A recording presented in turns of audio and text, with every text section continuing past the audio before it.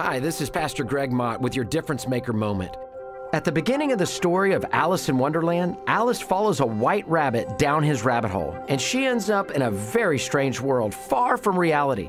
Her experience of following a rabbit trail has become a popular phrase for describing what happens when our thoughts and conversations and even searches on the internet veer far from their original context.